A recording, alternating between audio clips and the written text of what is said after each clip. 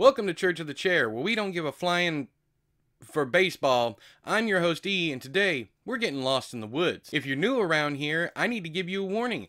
In this series, I'll be spoiling all of Stephen King's books, so if you haven't read them all, I suggest you click away now. You've been warned. Today, we're talking about The Girl Who Loved Tom Gordan by Stephen King. So how does The Girl Who Loved Tom Gordan tie into the Stephen King universe and the Dark Tower series?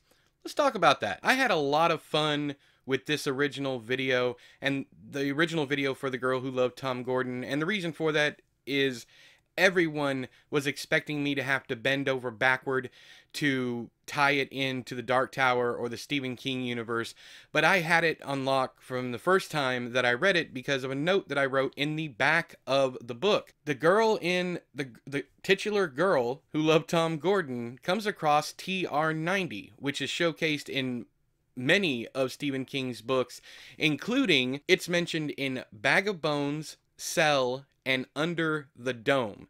The reason why Bag of Bones is important for TR-90 is because Ralph Roberts makes an appearance in Bag of Bones. He has lunch with Mike Noonan, and Ralph Roberts is from Insomnia, and Insomnia ties directly back in to the Dark Tower, because not only does Ralph Roberts have a hallucination of Roland Deschain from the Dark Tower series, but he also comes across the Crimson King. Then we have this comment from Elizabeth Robinson 6840, who says, pretty sure the radio station she listens to is connected to another one of his books too, and some editions of the book have a thing which credits one of the songs played to Ritchie Records Tozier. I have heard this multiple times. I have not been able to confirm it. It is not in the first edition of the book, so if any of you guys can find the edition that it's in, let me know down there in the comments. And then, finally, we have a wild theory coming out of Reddit. Now, this post is, as of today, it's 282 days old, and it's from Weak Amoeba 372, and it has this to say. She finds her way out of the woods by finding one of the beams and following it. She follows the path to a diseased bear that she confronts.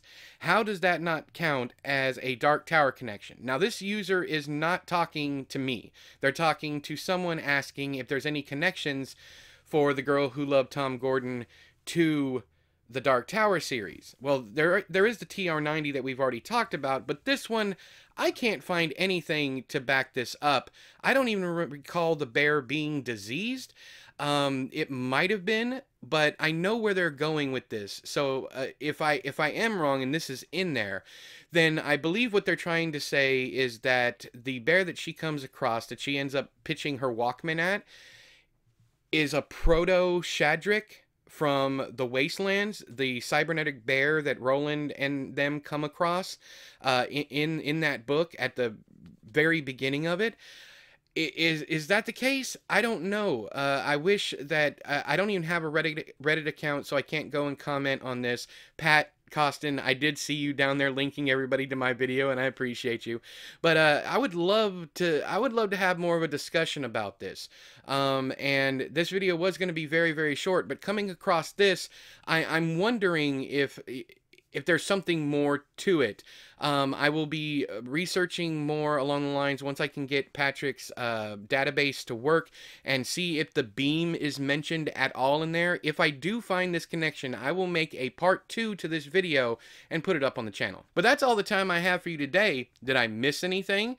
Do you have any corrections of anything I said in this video, or do you have theories of your own on how The Girl Who Loved Tom Gordan ties into the Dark Tower series or the Stephen King universe? Let me know down there in the comments. But until next time, take me out to the forest, help me get lost for good, listening to Walkman and traveling the beam.